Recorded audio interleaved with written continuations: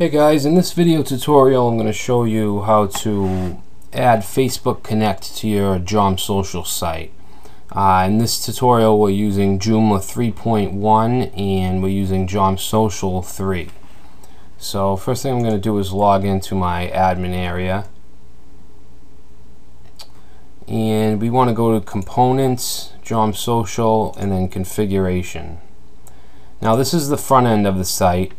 I'm actually using the register page as the landing page, so it's quite customized, but it's basically, it just looks different. It's basically the same programming. We have the name and email and password fields. When we activate when we activate Facebook Connect, we should get a little Facebook button. So what we need to do is, once you're in the configuration, you want to click on Facebook Connect on the left hand side here. If you're using Joomla 2.5 or an earlier version of Jomsocial, this might be at the top, but you just want to find Facebook Connect. Now we can't just enable it, we have to actually create an app in Facebook, and then we have to input the Facebook API key as well as the application secret. So I'm going to go to Facebook, and you might need to register as a developer. I did this quite a while ago, so I'm not exactly sure the steps to be able to create an app, but I know it's pretty easy. But once you've done that, you want to just go to developers.facebook.com and click on apps up here at the top.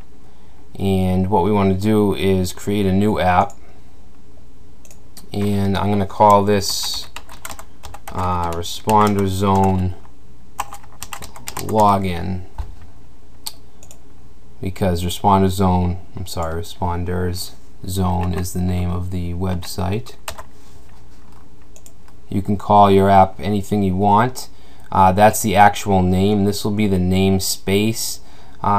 We don't really need this because this isn't going to be a Canvas app, but I'll just do it anyway. And that has to be lowercase. I believe you can use an underscore, and that's it. App category, we'll say I'm just going to keep it on other, and I'm not going to click the web hosting option, and we just click continue. We need to do the security check.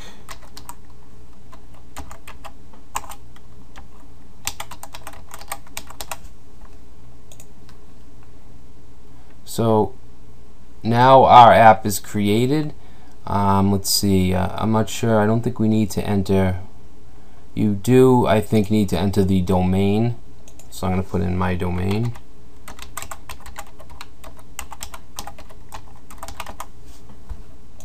I think that's all we need. We don't need website with actually, yes we do. Website with Facebook login. So you want to put your URL here. So I believe we need the HTTP.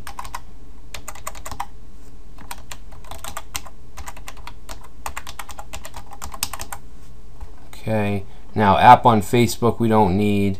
We don't need anything else, so that should be good. So if we click Save Changes, okay, so now we have our app ID and our app secret. So all we need to do now is grab these and put them into our configuration. And you can always reset your app secret, which is basically works like a password. Alright, so you can choose different options here if you want to import Facebook profiles on the first sign up, watermarks on avatars. I'm just going to leave everything as yes, and that looks good. So now if we save and close, and it says configuration updated, so now if we go to the front end and reload,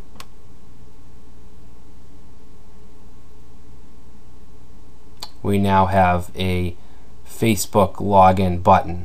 Obviously I'm going to have to style this a little bit because it's right on top of the other, but you get the idea. You can click on it. It'll ask to access your public profile, and then you can do what you want with it. So this is basically just a setup video, so you can go on to do whatever you'd like with it. So thanks for watching, and please subscribe if you can. Thanks.